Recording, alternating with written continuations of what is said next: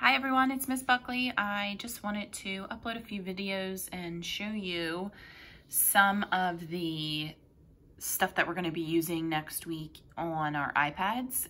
It's going to be a little bit different since we don't have worksheets, so bear with me. And the first thing I'm going to show you is something in the settings that you're going to have to go in and turn a switch off so that when we do go into our reading and McGraw-Hill stuff, you will be able to open the readings and the games and that there's no problem. So the first thing I'm gonna have you do is go into the settings button on the iPad and it'll bring you to the top. So when you scroll down, you're gonna go into the Safari tab. So click on the Safari tab and then scroll down, and where it says pop-up block pop-ups, if your switch is turned on, I want you to turn it off.